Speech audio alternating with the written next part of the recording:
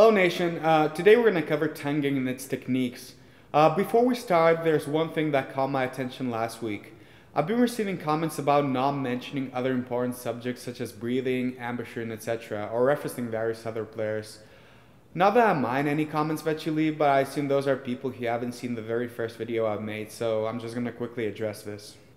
As I mentioned previously, I will cover all the topics that I can think of, but they're going to come in small segments, which is going to be a video a week. There's generally so much information that I feel people could benefit from that I would have to talk for hours before it's done.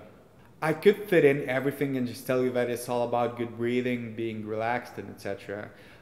Which in the end is kind of true. It's just I don't believe it's going to be all that useful. That's why I wanted to get into greater detail and show you some of the tips which I believe to be a bit different, or at least not as commonly spoken about. Things that help me a lot in my progress. Also, a big priority for me is not to only make these videos educational, but also visually appealing and entertaining. If you looked at my videos from the very first one I've made, you'll see how gradually the quality of video, audio, and content has improved. And trust me, it takes a lot of time to make them before they're out in public. I spent around 6 to 8 hours on one video before it's done, so it's just not really realistic for me to try and cover everything at once. I am by no means saying not to leave any comments with what you like to see. Actually, I encourage you to do so and criticize the videos. It is only going to help me to make it better. I just wanted to explain why I haven't mentioned some of the stuff that people think is important yet. Anyway, let's get back to the topic. Tonguing or articulation, any way I prefer calling it.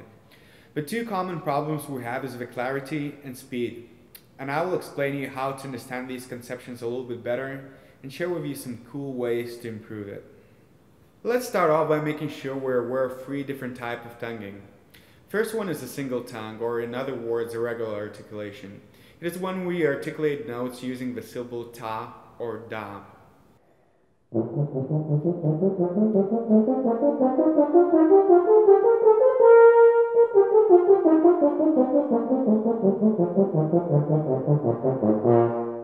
Second one is a double tongue. It is when you articulate 2 notes next to each other using syllable group taka or daga.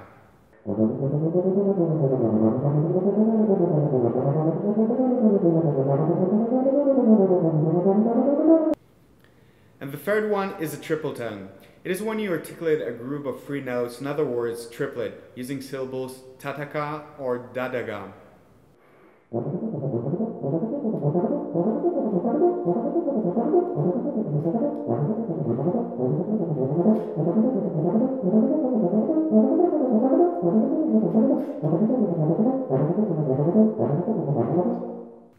Also, something that is pretty effective for lower brass players is switching the order of the syllables by saying takata or dagada.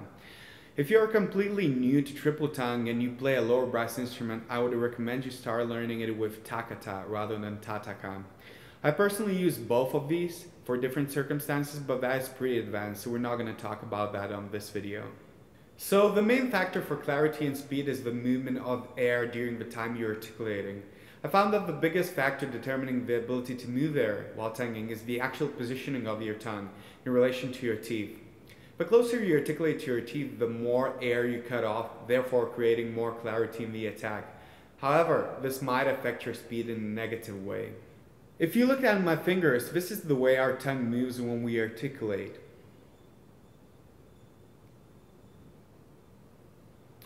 The further towards our teeth we go, the greater range of motion there is, and it obviously requires more time for your tongue to reach the bouncing or the attack point. This will result into speed loss. Also, tonguing too close to your teeth might result into tongue completely blocking the space in between your lips and causing your tongue to fatigue and drop in speed significantly. Let me show you the difference between me cutting off the air and sustaining it while articulating. Obviously, you cannot see inside my mouth, but if you look closer at my lips when I'm trying to articulate very hard, you would be able to see the tip of the tongue. Also, there's a big difference in the way it sounds. Now, speed and clarity could also be affected by the size of your tongue in a minor way, but I'd say around 95% of your potential is upon the use of your technique. In order to practice your tonguing, it's very important to be aware of your tongue position and where it is at certain points of the attack. It will allow you to manipulate it to your favor. Make sure to check out my previous video, it will help you to raise the awareness of your tongue. Let me show you how I practice these things and some exercises which will help you build up your tonguing skills. We will start off by playing some major scales. You can choose which one. All I want you to do is to articulate every note with that ta and make sure your tongue is very, very close to your teeth at the start of the attack.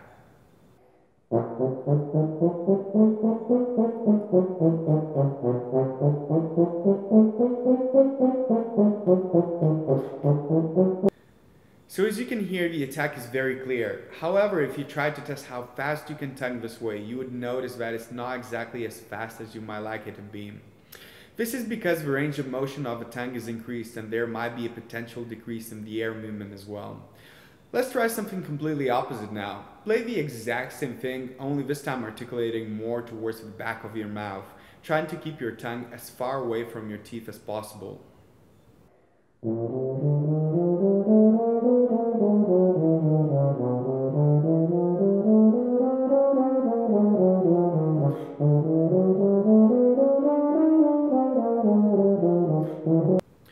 So as you can hear now, the articulation sounds smoother and the notes are longer.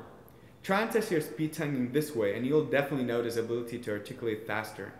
The reason why instead of telling you to play everything shorter or longer, I tell you to focus on your tongue movement is so you would build up the awareness. So whenever you face something more complex than a scale pattern, you know exactly how to improve your speed or clarity in case it doesn't happen instinctually. Once you have a good clue of what is happening with your tongue when you articulate, you can start working on your double and triple tongue. The tricky part in both of these is the appearance of a syllable ka or ga. The funny thing about it is that all the issues we have with this part of tonguing are because of the tendencies completely opposite to the ones we have with the syllable ta. If you just tried saying ka multiple times by itself and feeling what the tongue does, you will notice that unlike ta, it bounces off or reaches the attack point quite far away from your teeth towards where the uvula is. So unlike ta, ka has a much shorter range of motion and we actually have a tendency to under-articulate it, which is also something completely opposite to ta. This often causes a weakness and unevenness in double or triple tongue. Therefore, we need to isolate ka by practicing it on its own to a point where it becomes comfortable and again, till we are aware of what is happening with our tongue when we do it. Since we have already figured that speed is usually not an issue here, we're going to purely focus on clarity of the attack. Pick a scale pattern again. In this case, I like doing some whole tone scales and make sure to tongue ka as hard, as close to your teeth as you can.